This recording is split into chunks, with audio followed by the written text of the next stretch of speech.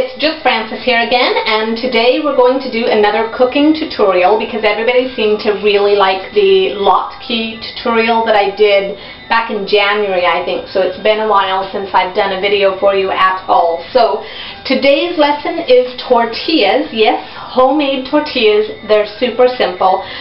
This little yellow post-it note is my recipe card. I've been using it for about a decade now, and I think I might need to transcribe it a bit. But here we go.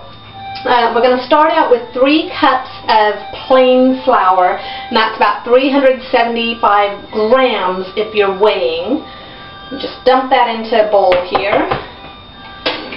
Next up is salt and baking powder. It's 1 tablespoon of baking powder and 1 teaspoon of salt, and we'll just mix that in there. Give that a quick mix in together. And then next up is oil. The recipe itself calls for just oil, vegetable oil.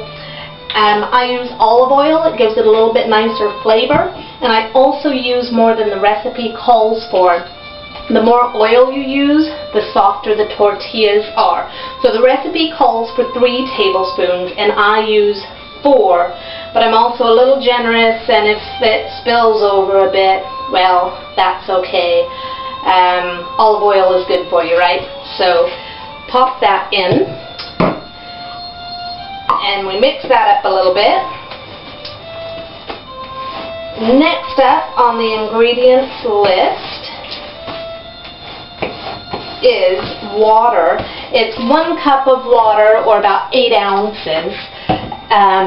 However, I don't do it all in at once. I do it little bits at a time, because what I find is that you don't actually need all of it.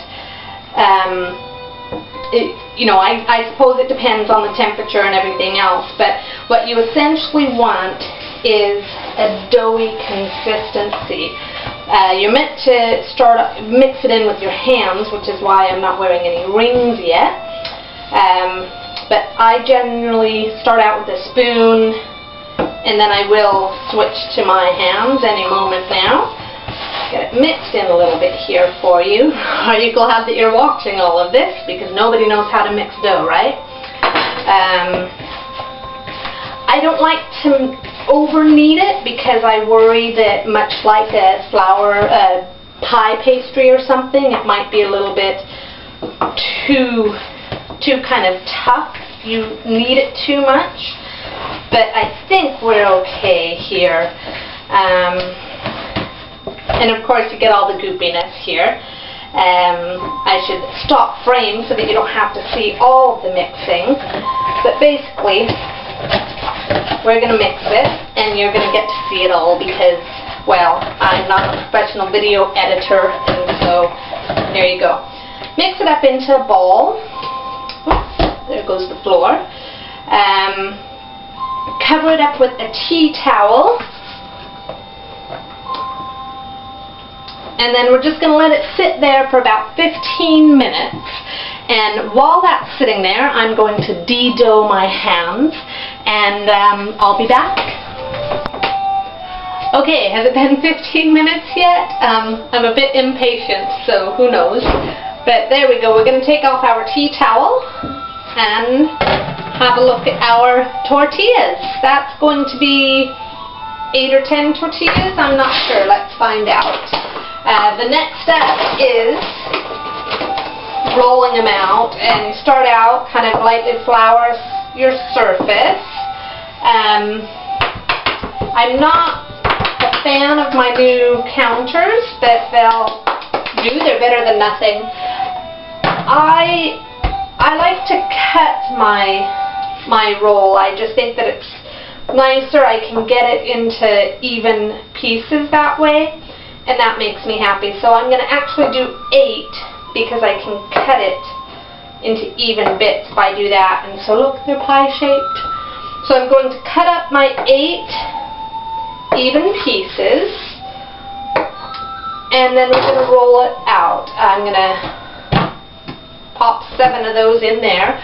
You might be looking at my little counter space here and thinking that I'm drinking as I cook, but actually this is my rolling pin. I would generally use an empty wine bottle because I don't actually have a rolling pin at the moment. But I don't have any empty wine bottles because the recycling went out. And even then there was only one empty wine bottle in there, please. So I had a choice. I could either open up a bottle of wine and empty it, or I could try something new and roll with a full bottle. So we're going to roll with a full bottle, and this is Extremely Cheap and Cheerful Syrah from Tesco. We're going to roll out our tortillas.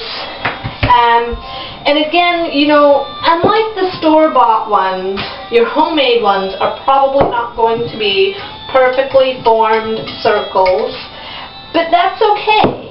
It doesn't have to be perfect because they're homemade. So there you go, that's a tortilla. I'm going to roll out the rest. It's kind of triangle shaped, I guess, because I sliced it like pie. I'm going to roll out the rest, and you don't have to watch me do that, but as soon as I get them rolled out, I'll bring you back and I'll show you how super duper easy it is to cook them up. So, one tortilla down, 7 more to go, and I'll be back.